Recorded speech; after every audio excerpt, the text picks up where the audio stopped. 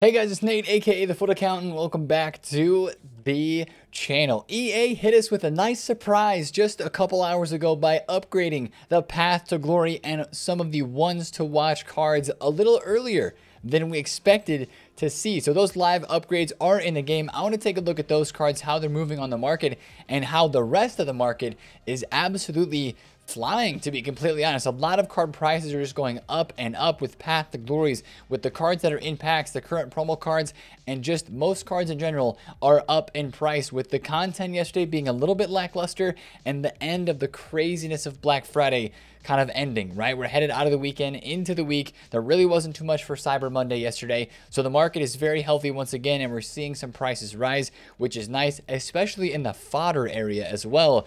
With that year in review player pick that we had yesterday, you're seeing a lot of that fodder moving in the store. And again, with the packs that are in the store kind of going away, we have those big packs that are going away. You know, we've got the Season 1 review pack is still here, but a lot of this stuff is expiring today. If you take a look at the timer, a lot of this is going away today. So it's kind of the end of the Black Friday madness. So that's what's going on in the game. Let's talk about it. If you're enjoying the videos on the channel, hit the thumbs up, subscribe if you're new. Let's talk about this tweet, which then told us about the upgrades that we got with the PTGs and the ones to watch nation win upgrades to those cards. EA tweeted this at, I believe that is midnight UK time, which is, again, something that we need to know, because that might mean that all of our upgrades are going to take place at midnight UK. And technically, for the Path to Glory cards that got upgraded, this was the first like legit potential day that they could have been upgraded, and EA was very fast with this. So hats off to EA, claps all around, because I mean, the fact that Portugal literally won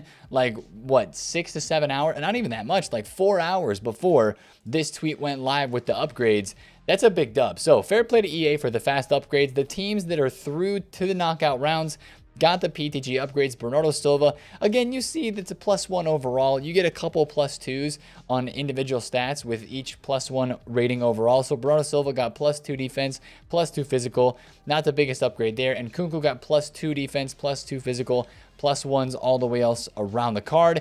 Vinny got +2 passing and +2 physical. Nice upgrade there, almost getting him to 80 passing. That would have been very nice to get him there. Griezmann got what did he get? He got +3 physical. Really big upgrade for Griezmann's physical. +2 defense, and then +1 all the way around. Paulinho with the pace and the shooting getting +2. Nice upgrade there. So check your clubs. Oh, Bruno Guimaraes getting a +2 pace on his card, making him look a lot more usable. And you can tell, right? This was the instant reaction to a lot of these cards getting upgraded, was a price rise. Now, prices were already starting to rise into the nighttime, but these card prices have spiked since then. You can see Bruno Guimaraes was about 290k, spiked up right now where he is at 324,000 coins, as people are seeing these upgrades. And it's, again, it's catching us off guard, because it's a bit earlier than what we honestly expected to see, specifically for these Path to Glories. Now, for the ones to watch cards that got upgraded, these cards, I mean, we were expecting to see those, right? Some of these guys had won games and had gotten kind of clinched their upgrade for a while. Mane goes to a 92. No upgrade for Rudiger, but a +1 for Dybala, +1 for De Ligt. Sterling gets that another extra upgrade there. Card looking even spicy as ever with that 70 physical. Di Maria with another upgrade. Richarlison looks very spicy with a +2. 87 pace, 85 shooting now. So +2s all around for him, +3 defense.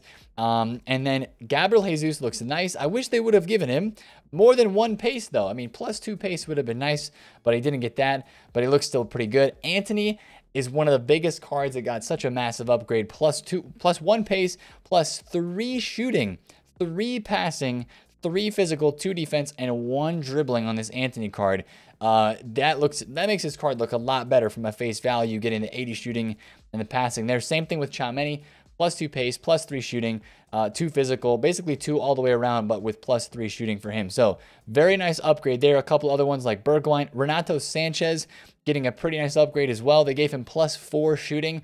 He is almost Hullet gang. They gave him +3 defense. He didn't get +4 though. So again, if you take a look at FUTBIN and you see these guys' prices, the reaction to this is that they're all going up, right? All of these cards have legit gone up in price, and it's even pretty honest to say that they've flown up in price since the upgrades have happened, right? Antony, I remember yesterday when Brazil was playing, was at around 250,000 coins.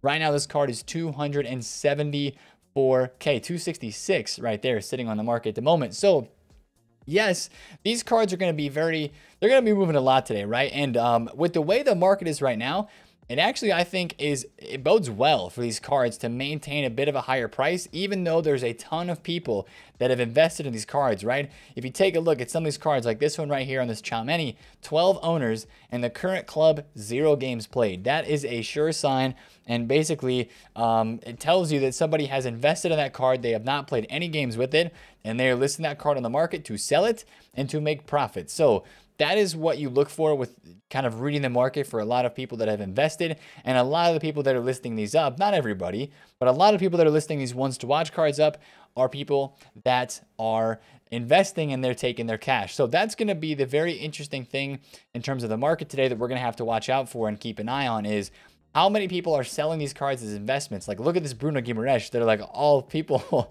that are selling this card as an investment. It's crazy as I cycle through these cards here.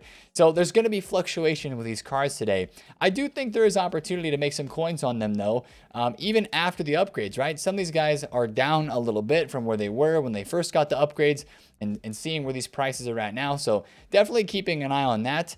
And seeing where they go today. But again, like I said, with the whole rest of the market going up in price, that bodes well for those cards, because if the market's feeling pretty healthy, there's not a lot of crashing that's going on, and prices are starting to rise, people are going to feel more free probably to go and try out these brand new and upgraded cards. So I would definitely watch these guys today.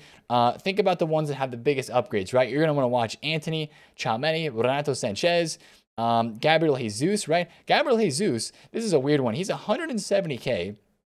That's what he was before the upgrade, right? Jesus was 189 last night, between 170 and 180, and he's back down to 170, right? And if you take a look at the sales history, you can even see that he was selling at like 199 right after the upgrade happened. So kind of interesting to see some of these cards have like dipped back down after they shot back up. Could that mean a more potential rise today?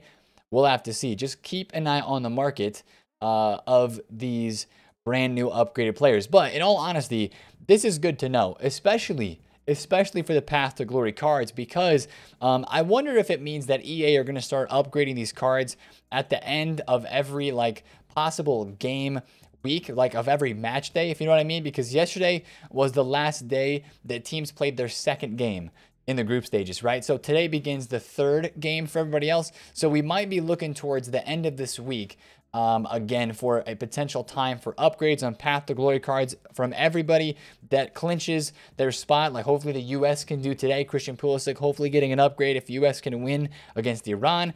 England, of course, I have a Kyle Walker Path to Glory card on my transfer list that I bought for 700K. I think the way we're seeing it right now is it would make sense if EA were going to upgrade these cards, the next set of upgrades at the end of this week, at the last day that a team is playing to get into the knockouts, and when the groups are basically settled at that point. So that's what I'd watch out for with those upgrades. But guys, it feels so nice to finally get the live upgrades for these cards that we've been waiting on and just getting hyped for, and seeing their prices go up a ton is nice too, especially if you invested. Like, you know, if you bought a Bernardo Silva, even yesterday, Bernardo Silva was like 580K.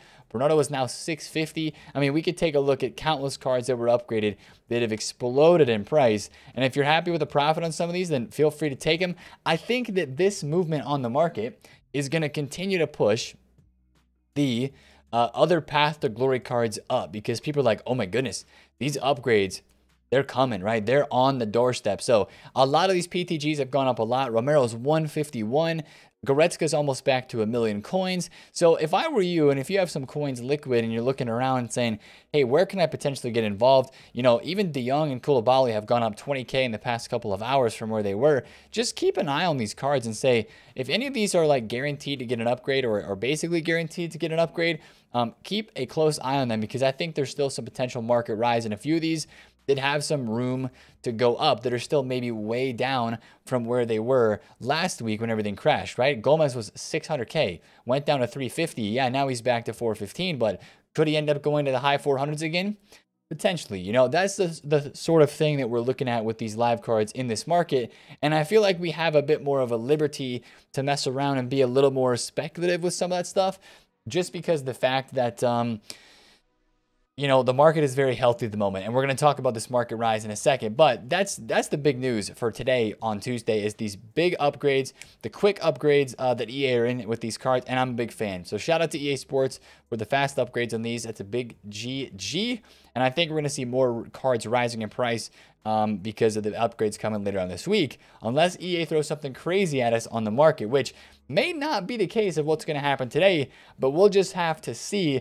Let's talk about the rest of the market. Like we said, a lot of prices are going up. A lot of your Road to the World Cup cards that are in packs from the promo team, those cards are going up as well. And you saw a lot of the losses that happened and a lot of the price drops that happened from the past, basically from Sunday, were kind of, reversed, right? Marquinhos went from the 800K range down to 500Ks. Right now, Marquinhos is back at 680, 700. So a nice rise there. Hyunmin's Son was 700K. He went all the way down to like 590. He's back up to 640, 660. So a nice rise there. And some of your other cards, like I bought Wijnaldum's at what was it, like 62K or 63K.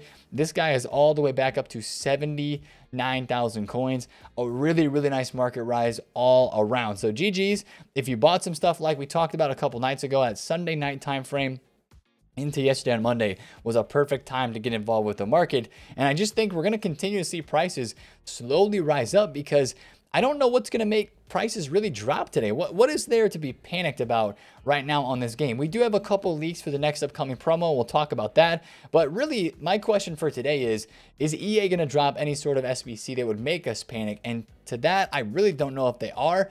The only thing is there's a lot of upgrade packs that are expiring today. A lot of our big Black Friday SBCs that we saw on the weekend, like the 85 plus double, the 81 plus specific, league specific and nation specific upgrade packs, the regular 81 plus doubles, they are going away today. And a lot of those other like 84 plus upgrade, the 83 plus player pick, those are all going away today around content. So I just wonder if EA would refresh any of these. I really hope they re-release the 85 double because this upgrade pack is actually really nuts. I did one of those yesterday and I packed Informed Cancelo, and the first one that I did 2 days ago, I packed Wijnaldum. So I'm a fan of these 85 doubles. I hope EA re-release them, but especially if you wanted to stack any upgrade packs for, I know some people were looking at these and saying, hey, I can hold those for Team of the Year, or maybe for the next promo, as we have a Rashford and a Van Dijk that are leaked already. I think today is your last chance to get in on those because I doubt EA would re-release the 81 plus doubles today. We still have the player picks that are going to be available though. I do believe the 78 plus player pick and the 75 plus World Cup winners player pick are going to still be available until the weekend. So there's still potential to craft those if you want to. And then also today, the mixed campaign player pick is going to be refreshing. So if that's a gamble SBC that you were interested in, that's going to be some more demand for fodder today. So definitely watch out for that. I also think we might get a Team of the Week upgrade refresh today as well. EA has been doing this every single week, so that might be a part of our Tuesday content. But I'm not expecting a ton of content today. So just like we saw yesterday, if there is any drops in price before the 6 p.m. content drop, maybe it's on like a World Cup hero card. Some of those were down a little bit yesterday, or they weren't up that much, right? I think the next move over the couple of days, if you're just trying to make a quick buck and quick trade on the market, would be watch some of your more rare cards heading into 6 p.m. content. And if there's any prices that are down, buy the before content. Take that little bit of extra risk because people are always like, oh my goodness, what's content going to be today? What panic is going to happen today? I would just say take that little extra risk this week, unless it looks like we have a crazy leak or a crazy pack that's been added to the code. Yes, EA could surprise us at any time and drop like that max 89 hero upgrade again, and that would make this game go bananas, and there would definitely be some panic selling for that. But if there's no leaks or no talk about anything like that, then I would feel pretty safe about buying before content on the days where you see price drops, and then selling afterwards when we see the market kind of rebound a little bit. So be ready to trade with some fluctuations this week. There's really not any great places to invest on the market right now because fodder is sky high. 84s are over 5K, 85s are 10, 86s are 16, fodder is booming, and even 88s and the higher tier fodder is back up a little bit again, because I think people just went back out and started doing SBCs once again. Yesterday, of course, with rewards, Monday morning, late Sunday night, these 91s were down in the low 50s. They are back up now to about 63K. Your 88s were like 27. They're now at 32, 33. So fodder is sky high. Really no opportunity to invest in these cards right now. What we really need is some supply. Like, supply would be the only thing that would make these card prices go down. But again, they could even go a little higher today. And that's what I've been telling people is, hey, if you have fodder that you're still waiting to sell, list it for lazies. I think it could go higher today before content, maybe even after content, depending on what packs, what SBCs they refreshed. Like we talked about that 85 plus upgrade. If they were to re-release that SBC again today, then I would absolutely think that some of your 85s would continue to go up. People have already done a lot of these 85 plus upgrades, even though it's repeatable 5 times. I think people would be very willing to do it again with all the cards that are in packs. So some of that fodder could even go up further today. Just keep an eye out for that. So it all seems nice, fun, and dandy right now in this game because of the way the market is going. And it's a big change from like 2 days ago, right? When everything was just dumping, prices were down like crazy. And it's nice to have those signs of life that we talked about in last night's video. And it's nice to see that happen. Now, the only part that we are complaining about, and this is pretty big, right? We can't gloss over this. This is pretty legit. This is a problem. EA released 8 more swap tokens, right? So we are now up to 40. There are 40 total swap tokens. If you've done every store pack, if you've done every objective, there are 40 total tokens that could have been claimed on this game. The problem is, and I'm sure you guys are aware of this, EA decided to try to fix their issue in the World Cup swaps mode by limiting us to making only 10 matches per hour. You're only able to play 10 matches per hour of World Cup swaps. It refreshes every hour, which is still okay. But what I think EA is trying to do here is to combat the gameplay ban that people were getting because of the golden goal mode. Somehow EA's game registers this first 2 golden goal mode as like a rage quit loss every time you lose. So if you lose more than a couple of games, or if it's more than a handful of games every hour, every couple hours, you'll get a gameplay soft ban. A lot of people have had this issue, right? I don't really know how to get rid of it. You just kind of have to wait until it goes away. This is EA's attempt at stopping this. And really what the problem with this is it makes this mode more sweaty, because people feel like, not everybody can go on FIFA every single hour and play their 10 games to get their swap tokens and swaps worked for. So that's the problem with this, right? EA is trying to fix something that is broken on their end without fixing the actual problem. They're just trying to put a band-aid over top of it and say, hey, this might work, right? Well, it's still a problem because it makes this mode more sweaty. People feel like they have to try hard to get their games in on the limited amount of time that they have to play.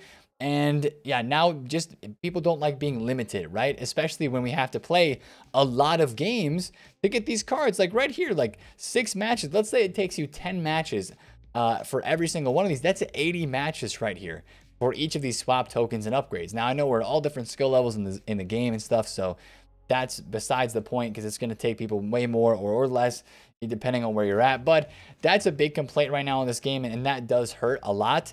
That we have to put that extra time in and have to worry about it a bit more, and it just makes the mode more sweaty. But with 40 tokens being available, the Patrick Vieira and the biggest reward out of this group is finally claimable. And same thing with the FIFA World Cup icon player pick. I've seen people opening these, some W's, some L's. So now every single swaps reward is available. There's still more tokens to drop, of course, as we expect to at least see 50, maybe 60. Since there's 60 in concepts, we still don't know what's going on with that. But I'm getting ever so close to attaining the 84 times 60, which personally, I know we have a couple leaked cards, and I want to take a look at this right now and show you the 2 leaked cards. This one was posted yesterday. Marcus Rashford, World Cup Stories player, stats expected. So those are the legit stats that we should see on this card. Very nice upgrade there for him. For that Rashford card. Hopefully, of course, left wing, left mid striker positions like his base gold. And then we do have the VVD that was leaked on the weekend. So that's interesting. We maybe will see some more leaks for these players today, but it's got people thinking, hey, should I save my fodder packs if I'm going to open those for the next promo? Now, personally, I'm going to open them because A, I need to do Messi. Messi's expiring soon. And B, there's a best of team of the week. There's a icons and packs. There's a rather large promo team in packs right now. I'm going for it. So that's why I'm looking at all what's in packs right now. I'd rather take the risk, and even seeing how mid some of these 84 times 20s have been, I'm still going to go for it because of the potential that is there.